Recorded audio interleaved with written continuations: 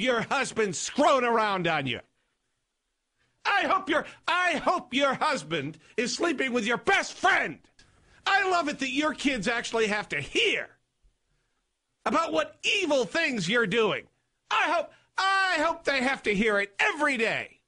When liberals talk about the Republican war on women, Representative Michelle Litjens thinks about that clip on Liberal Talk Radio last year. I mean, this guy went off on everything. Now, where were the feminist organizations defending me? Where were the feminist organizations defending Lieutenant Governor Clayfish when the same radio guy went off on her in just a very disgusting manner? So we, as conservatives, never have that feminist protection that the left has. You know, they just treat us very differently.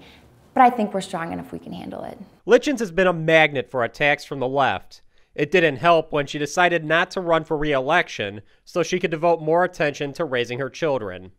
I think it's the fact that conservative women are happy with the choice they make.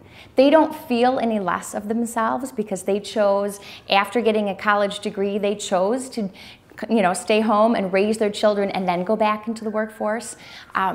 They're happy with that choice, and for some reason, I think the Democrats, especially Democrat women, are angry with us who choose to make our children a priority. You know, right now they're accusing me of not being able to handle the heat.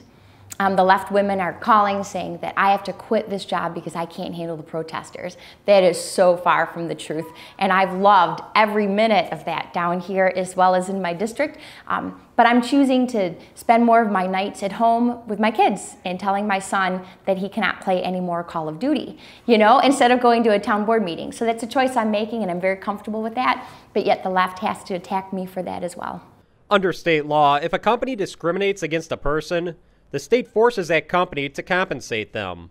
Litjens voted for a bill that does not allow that person to then go on and sue the company for additional compensation in state court. Liberals are trying to use this to claim Litjens is anti-woman. It is illegal in state statute and federal law to discriminate against anyone for a raise or a hiring practice if you are a female or a minority or a protected class. It is illegal. We did not change that at all.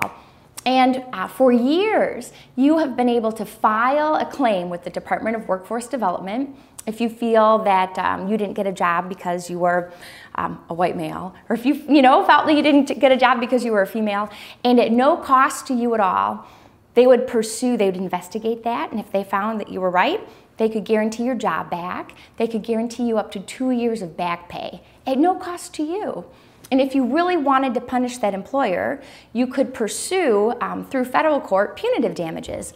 And it is a little bit more difficult, but that's protecting both the claimant and the employer, because that employer is stuck with a legal fee immediately when you file, which sometimes is tens of thousands of hundreds of thousands of dollars.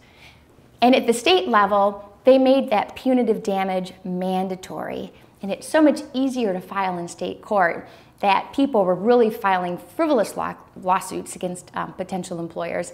And the employer thought it was cheaper to write them a check than to pay for an attorney for 2, 3, 4 years to go through the court system. Litjens says after she explains that to concerned constituents, they're able to see through the rhetoric. She believes most women won't fall for the left's attempt to portray a Republican war on women.